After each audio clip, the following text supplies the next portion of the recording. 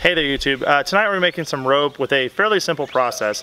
I watched a video a couple days ago where they used basically a spinning stick to turn some twine into rope, and I thought, well, that works out pretty good while you're in the bush, but when you're still at home and you want to make some rope, why not try it with a drill? So I've got some bank line set up here and we're going to see if we can make some rope. Hey there YouTube. While I was recording this, I realized that I didn't go over what I put in my drill to go about making this rope.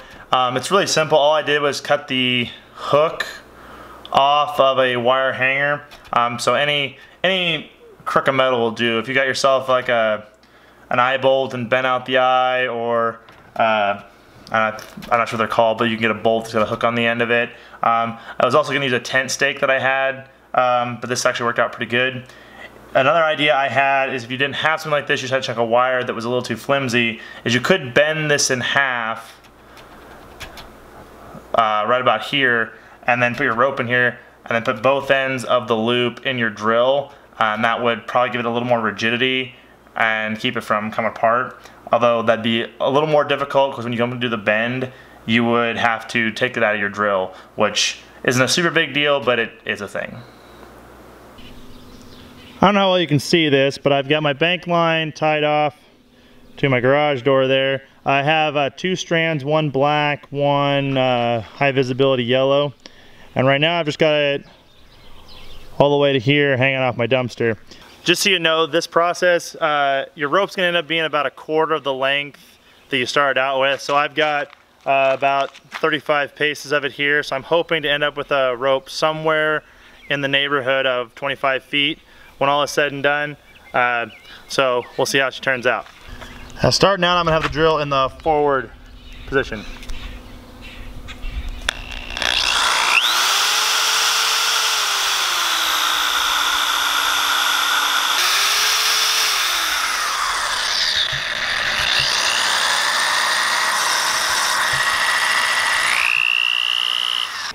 All right, so when you let loose and your rope starts to turn over on itself like that, that's when you're ready to go into thirds and finish up your rope.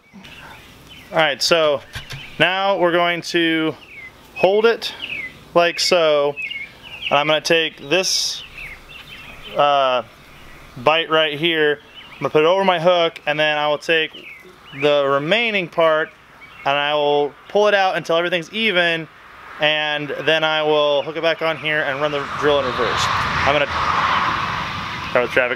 gonna try and get this on camera, so we'll see how it goes. Another thing I noticed when I was editing this video is that I didn't do a very good job of getting how to fold your rope into thirds on camera. So I'm gonna try and show you, oddly enough, with the rope that we'll have at the end of the video. All right. So if the hook here is my drill, and this end of the line is where it's tied off on the other end, I'm going to grab in the middle here, pull a bite out, and I'm going to hook this over my loop at the end, and then take this loop and hook it into my drill. So it effectively goes into thirds here. So I have, on this rope here, I have 1, 2, 3, 4, 5, 6 lines because I had 2 originally and I put into thirds, and then you'll run your drill in the opposite direction.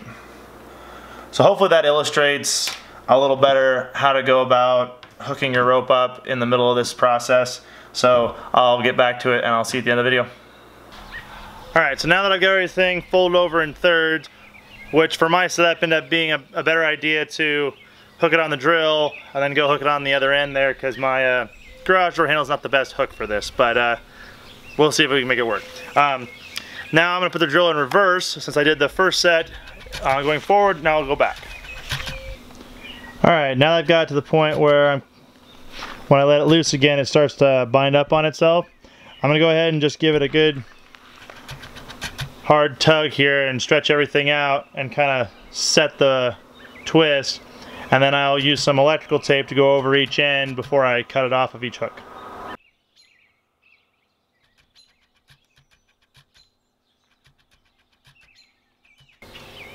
Alright, so there you have it.